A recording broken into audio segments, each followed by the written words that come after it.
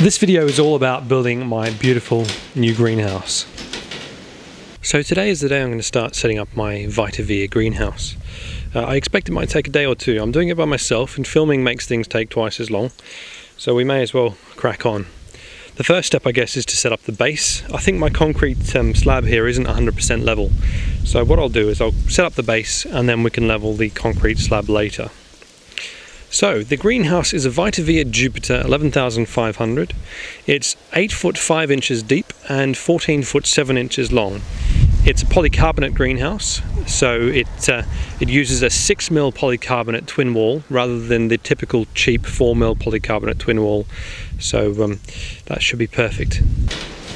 As well as coming in polycarbonate, it also comes in horticultural glass and toughened glass, and you can get it in silver, green or black.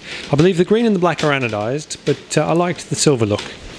The base comes with these right angle brackets which fit into the U-channel, and then there's 2 bolts that go onto each side in the corners. In the middle of the long side there's another piece of U-channel which slides inside the 2 long lengths and then again fixes on with just 4 bolts.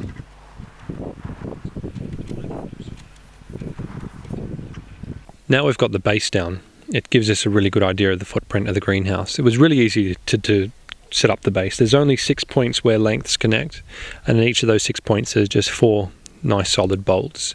So I've left them loose for now. They will need to be tightened up later, but I can see that the concrete base here is definitely not level. The base also comes with these right angle pieces which can be buried to secure the greenhouse in grass or if you're setting it in new concrete. Now it's time to move on to the construction of the main part of the greenhouse. It's really chilly and windy, but we best crack on. It says in the first step to build the base, so I did that correctly, and in the second step to build the 2 long sides, so the 2 14 foot 7 inch sides. So we better crack on with that. So the first step is to get all the parts that we need and lay them out ready to be screwed together. So these are the parts that we need. We just, other than this, need some screws. So now I'm going to lay them out in the way that they're going to be constructed. And now it's just a matter of getting it all screwed together. So I've screwed the bolts in loosely along the top. Then I've pre-fitted the ridgeline braces, and the diagonal cross brace is also screwed in now. The majority of the greenhouse is built around the idea of a square bolt head which slides into a channel and then can be screwed onto another part. I found this method to be really simple and efficient. At major structural points within the greenhouse there's these heavy duty aluminium triangular joining bits here. This is where you find the real difference between the cheaper greenhouses and the more expensive greenhouses in the quality of material that they use. Again, here you can see the square-headed bolts sliding into a channel to fix the vertical slats in place.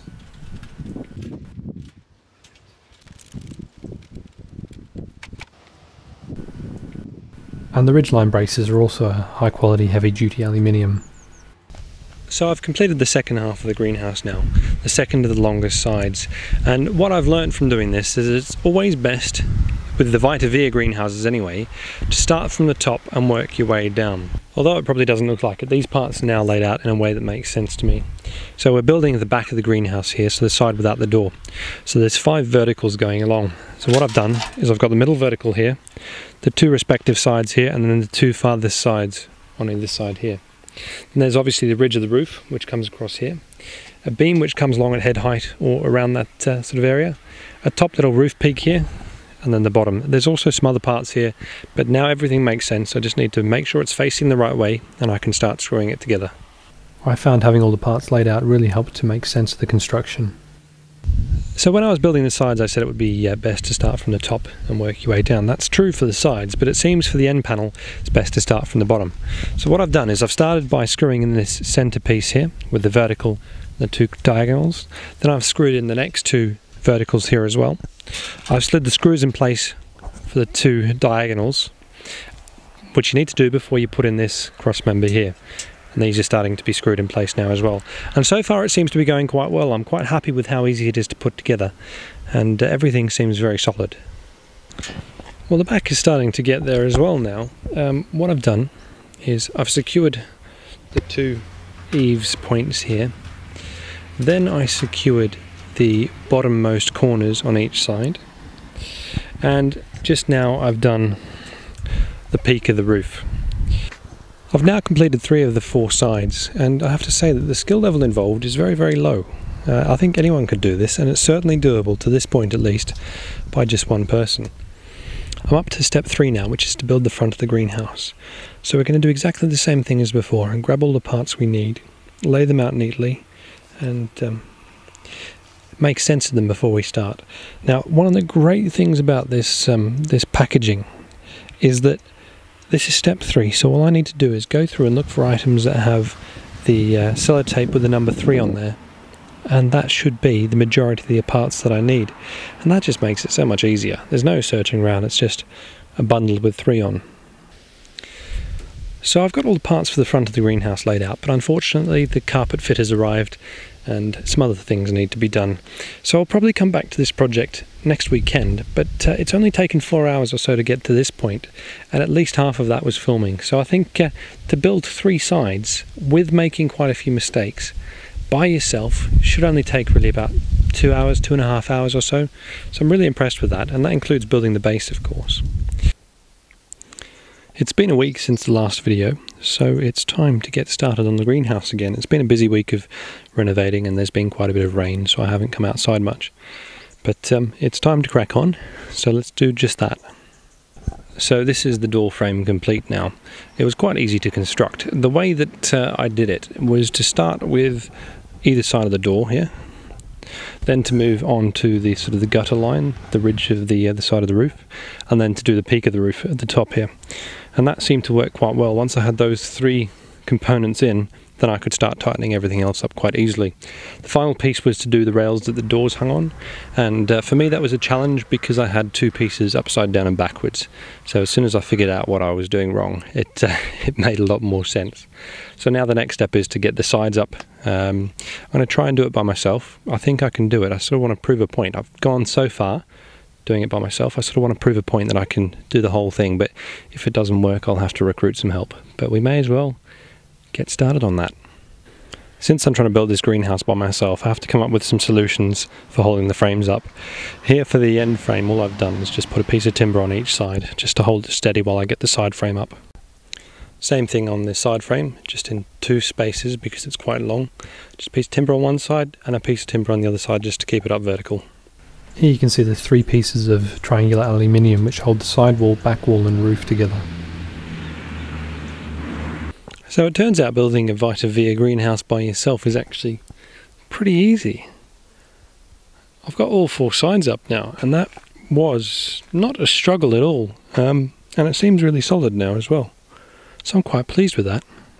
To get the ridge of the roof in place as well, I also had to come up with some novel solutions because I obviously need to get this beam up high and there's only one of me. But I didn't find that too hard really. It's also held in place with these triangular pieces of aluminium, and they're really, really solid when they're coming together like this.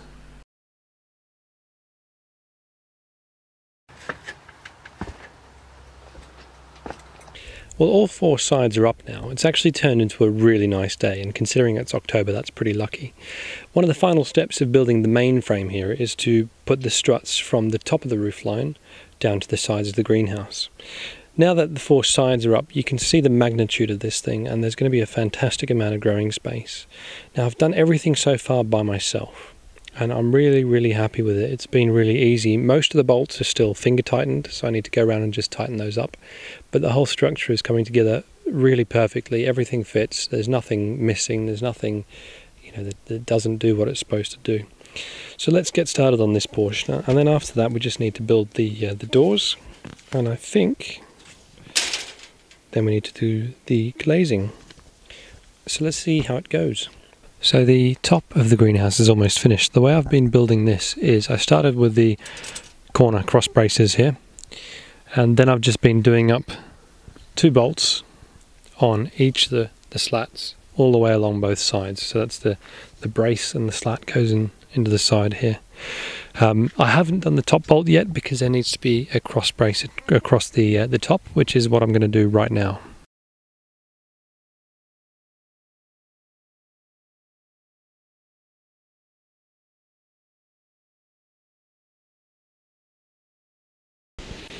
One thing I definitely recommend when building this greenhouse is to slide the bolts into place. Count how many bolts you need before you tighten the top and the bottom, because oftentimes you'll need to slide an extra couple of bolts in here and there. Well, that's the main part of the frame done. It's gone together really easily, really quickly. I still need to do some leveling of things like these cross braces. I still need to tighten some bolts, but that can come when I move it into its final place. It's also time to put the doors together. These are quite simple. There's just 2 verticals and 4 horizontals. They're screwed in with screws, so I needed a power drill here to get those in place. But that really wasn't too difficult. There's also another piece of aluminium which goes along the top, which is what hangs on the door rail. Then there's a sealing strip which goes down the one side to stop air getting into the greenhouse through the crack by the door. And that's pretty much it. The top of the door just slides into the channel along the top of the door frame, and the bottom of the door slides on top of a rail.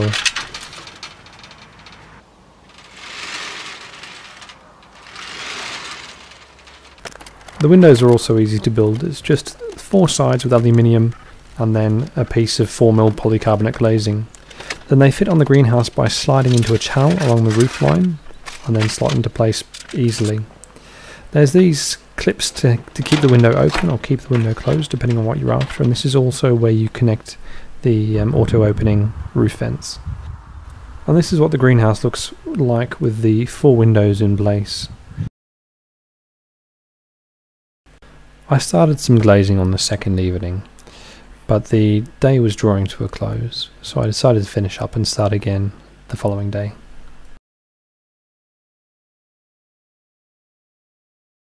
Well, it's day 3 of building the greenhouse, which is glazing day. I got some started last night, so it's just a matter of finishing it up. It's a little bit windy today, so it'll be interesting to see if it's easy when there's a bit of a breeze, but so far it's not been a problem, so let's get started. We start by sticking a rubber sealing strip on either side of the glazing panel, and that's easy enough to fit on. There's a channel on the rubber strip and then there's a ridge on the frame, and you just rub your finger down and it pops on. Then you put the panel in place and you use these glazing clips to hold them down. Now I strongly recommend that you don't use your finger to do this because it will hurt, so I've just used a screwdriver to force it into place. This job took a fair bit longer than I was expecting it to. Getting the rubber strips in place can take a fair bit of time. You've obviously got to do each side of each panel, so there's twice as much as you'd imagine. Then the glazing clips also quickly get tedious. Now I did make a mistake and I put some panels in the wrong place, which then had to come off and go in the correct place, but all in all it wasn't a particularly difficult job, and again I could do it by myself. So this is the finished greenhouse, and I got it done just before the sun went down. So I've had the greenhouse for a couple of weeks now, and I'm really happy with it. It's really good quality. There's a huge storm forecast for the UK, and you might be able to hear it's a little bit windy at the moment.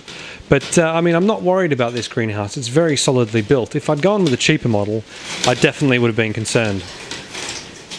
In a follow-up video, I'll also be installing power in the greenhouse, and that's what I'll be using these Vitavia shelving units for.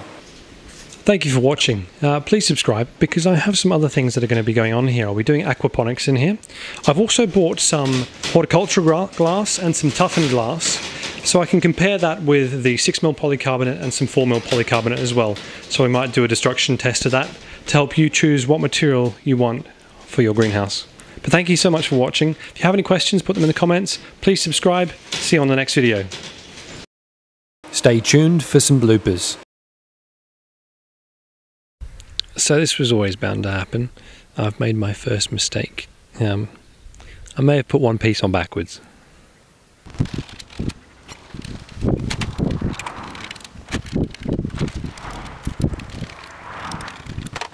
I just need to flip it over and screw everything back in. So let's just forget this happened. This time round I made sure all the parts were in the right place, and it took probably 1/10 of the time that it took to build the first half. I'm going to try and tip the frame up and just shore everything up with the bolts. Let's see how that goes.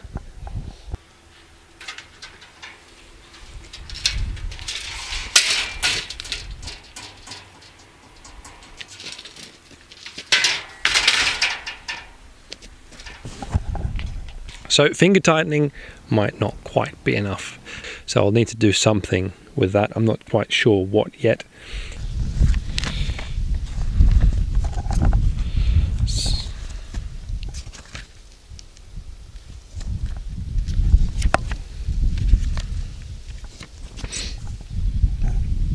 Now we can move on to the construction of the main part of the greenhouse.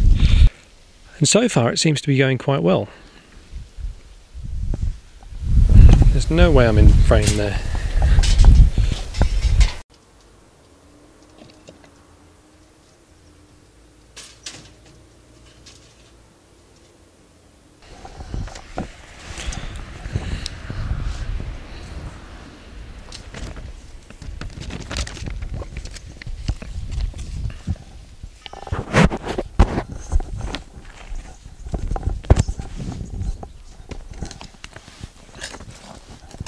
The final piece was to do the rails that the doors hung on, and for me that was a challenge because I had two pieces upside down and backwards.